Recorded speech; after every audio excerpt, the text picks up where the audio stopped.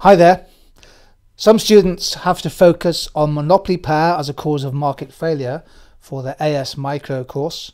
One of the aspects they're asked to consider is to evaluate the costs and benefits of monopoly power, not using sophisticated cost and revenue curves, but just really thinking about the basic economics. And that's what I'll try and do in this revision video for you. Here's an example of a market where there is significant market power.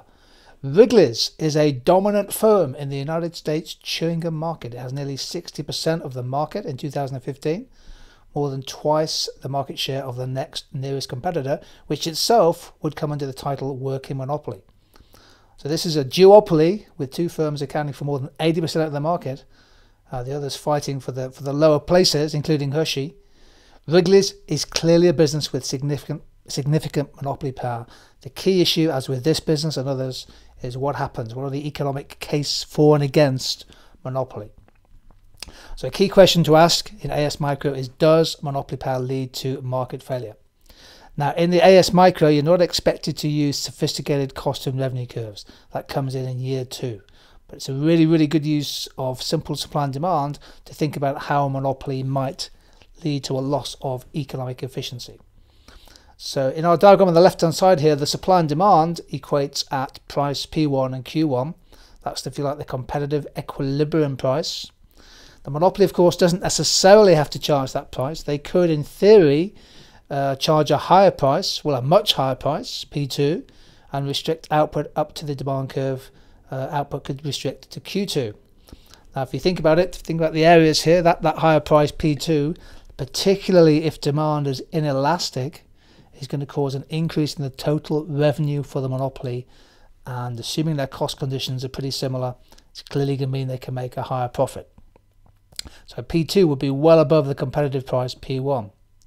The main case against monopoly, therefore, is that firms can use their market power to make higher profits at the expense of the consumer, and that leads to a loss of allocative efficiency, effectively a loss of consumer surplus.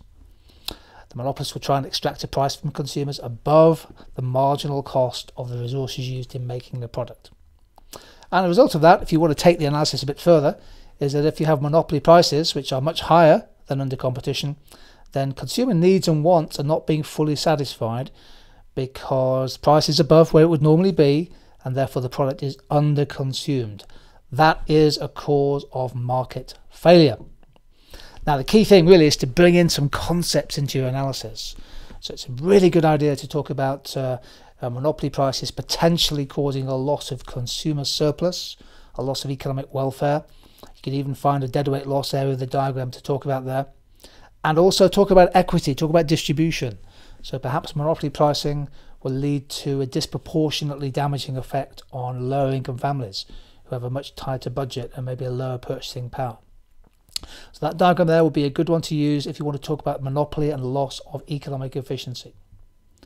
What's the economic case against monopoly? Here's a good way that a teacher once told me to remember some of the issues regarding monopoly and economic efficiency. It's called SPEW, it's the acronym SPEW. So SPEW is about service. For example, does the lack of competition in the market affect negatively the quality of service to consumers? Prices, obviously P. We've suggested in the previous slide, that prices under monopoly are going to be higher than they would be under a competitive contestable market. Efficiency, so to what extent is a monopoly efficient, either in productive terms, costs, allocative, well, we think not, and dynamic efficiency, which we're going to come to in a second. That's how monopoly profits are used in the market. And crucially, welfare. Come to a view, what's the overall welfare of a monopoly? Do you think that monopoly is good for the consumer overall, possibly because of economies of scale, or do you think monopoly is bad for consumer welfare because of higher prices? So SPEW is a good way of thinking about the effects of monopoly. Here's an example, I think, of where monopoly pricing can have a damaging effect on social welfare. It's quite a well-known case now that Nurofen in Australia was found guilty. Actually, it's just been fined quite heavily by an Australian court for breaching competition policy, for trying to sell what's essentially the same painkillers at very different prices. So they basically labelled on their packs, exactly the same ingredient, by the way, that this was great for migraine pain or tension headache or period pain or sore back, and they were charging different prices for what was exactly the same product. And you can argue this is, I think that you could probably make a case for saying this is a rather unethical use of monopoly power in the market, and a good one to remember. Now, what about the benefits from monopoly? This is really going to help your evaluation skills. So what are some of the economic benefits? What I've done on the right hand side here is I've just used a simple unit cost curve. I'm assuming here that average costs are falling, that there's some economies of scale. I've just put in a demand curve as well. So for example, the monopoly could charge a high price P1, Q1, could do that. But if they have scale economies, if they have big unit cost reductions in the long run, okay, if the cost curve is falling here, then they could charge a lower price P2 here, sell an extra output Q2, and I've shown the profit at price P2 if you get economies of scale, and therefore there's an incentive for monopolies to achieve economies of scale to make higher profits, and of course the consumer can benefit in terms of there being a lower price. So what are some of the benefits of monopoly? Well, one is research and development. Monopolies tend to make more profit, and therefore those profits can be used to fund perhaps research and innovation, which could have important spillover benefits. In other words, there could be some positive externalities from profits, for example, made by the big pharmaceutical companies, fast forwarding new medicines and new relief for patients and things. So we would say here that monopoly profits could lead to gains in dynamic efficiency. Second argument is that monopoly producers are probably better placed to achieve big economies of scale, and if the economies of scale are exploited and generated, that brings down the average cost of production. That might get passed on to the consumer in the form of a lower price. Third important point is that although a firm may enjoy domestic monopoly power at home, they may still face a lot of competition from overseas. So if you think about some of the big UK steel producers in the news at the moment, they basically are monopolies in their own country, but they're in a fiercely competitive international environment, and indeed many are struggling to make any money at all. So the key point here is it depends on how you define the market. You can have a domestic monopoly, which in theory is bad if you read the textbooks, but of course it may be in a very competitive global or European market. The fourth point is that monopolies can be regulated. So we often find in utilities, for example, that monopoly power is restricted by price capping or some form of price regulation, which can affect the overall level of monopoly profits.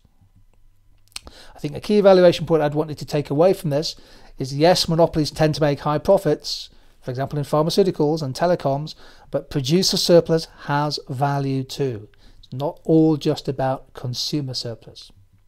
Here's a good example. These are Europe's leading telecoms firms in 2014.